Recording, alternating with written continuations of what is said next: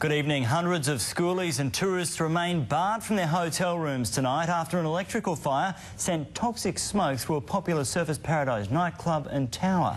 More than 1,000 people were raced to safety just before a ceiling collapsed inside Shooters nightclub.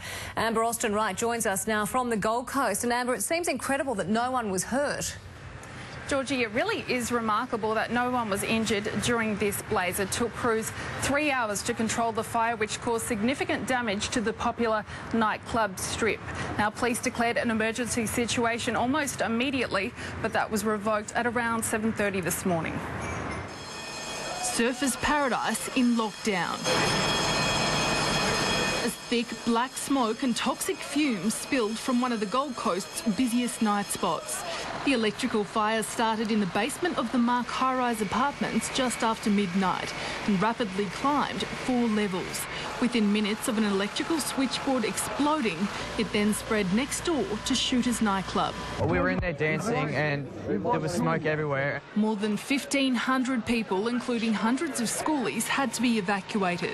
It was scary. It was scary. Yeah, we looked over the back and there was black smoke pouring out and some electricity was sparking. Residents made a quick scramble to safety. I tried to get out.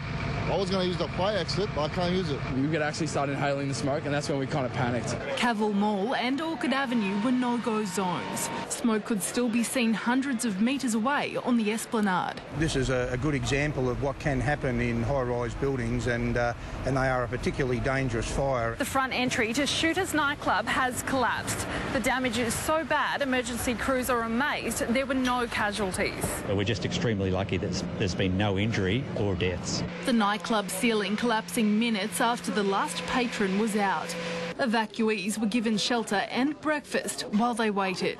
It's been a memorable trip for schoolies. Looking forward to getting back there and having a shower. But it's likely they'll have to find alternate accommodation while crews continue to investigate. Now, police have set up a hotline for anyone with concerns about last night's fire, but residents of the Mark apartments will remain away from their homes for another night. They hope to get the all clear tomorrow. Let's hope so. Thank you, Amber Austin-Wright at Surfers Paradise.